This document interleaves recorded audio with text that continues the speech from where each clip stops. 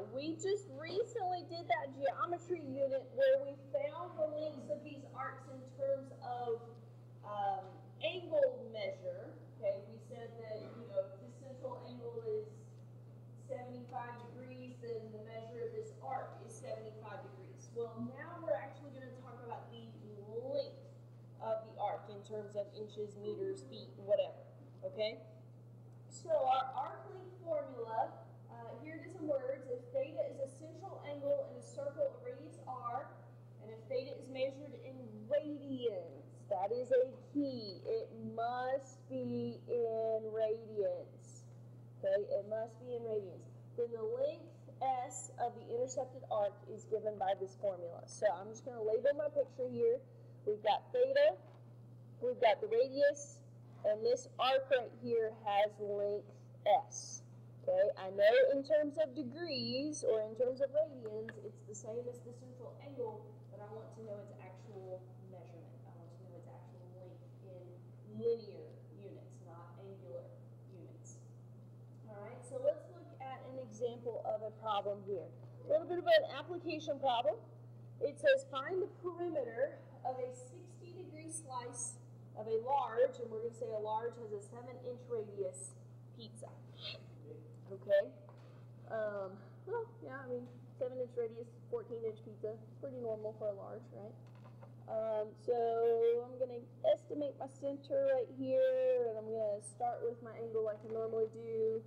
And I don't know if you can see the little dot out there, but that's my cheat to help me draw a 60-degree angle. Okay, so this is approximately the slice of pizza we're looking at. So both these sides are radii, right? They're both length 7. If we're trying to find the perimeter of this slice of pizza, we got the two sides, and then we've got the crust. We've got the curved crust. So we need to find this length right here. That's going to be S. S is equal to the radius times theta, but theta is not 60. It must be in radians. So we need to convert 60 degrees to radians. 60 over 180 is 1/3, so that's pi over 3 radians. Okay, so now normally, if this were just a what's the arc length problem, I would ask you to leave it as 7 pi over 3, but we're talking about the actual perimeter of this pizza, so in terms of pi, even, that's not really doing us a lot of good. So let's multiply that out. 7 pi divided by 3, so it's approximately 7.33 inches. But that's just the length of the crust. We wanted the perimeter of the entire pizza, or slice of pizza, so it had two sides that were 7 apiece. So that's 14. So the perimeter of this pizza, or the slice of pizza, is approximately 21.33 inches. Why did I add 14? Because 7.33 is just the crust. I want the perimeter of the entire slice, so the two sides are the radius. Okay?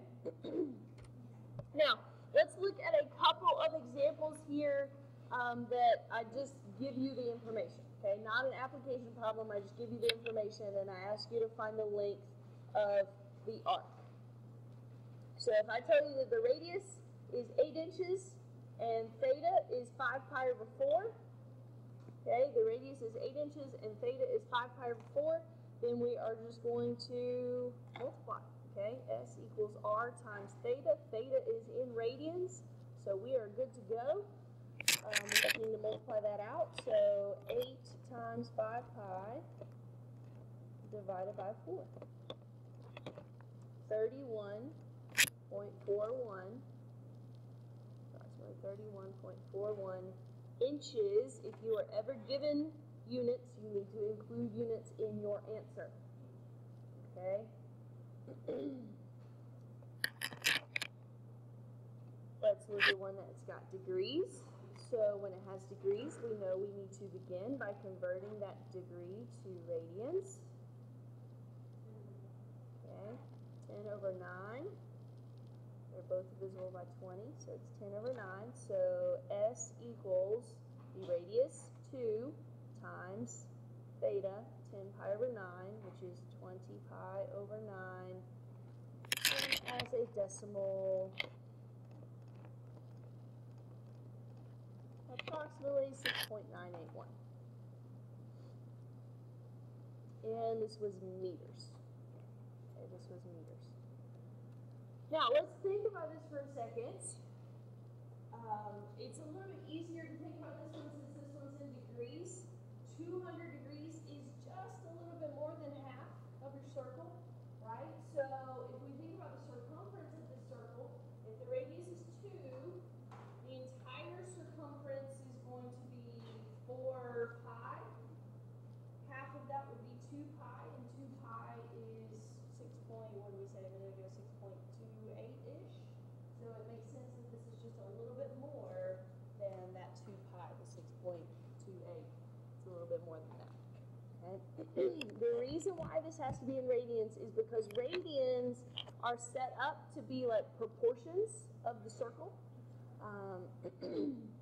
So that's why it works this way. Okay? That's why this formula works the way it does. All right, one more. 15 yards, theta is pi over 11. Kind of a weird measurement there, but S equals R times theta. You just want to multiply that out. 15 pi divided by 11. 4.284 yards.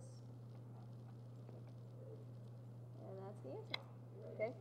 Pi over 11 is a very small portion of your circle. Okay? Pi over 11 is not very big in terms of radians. Let's just look at that for a second. 0.28 of a radian. So we're talking about a very small angle. So that's why that's not a very large arc length. Okay?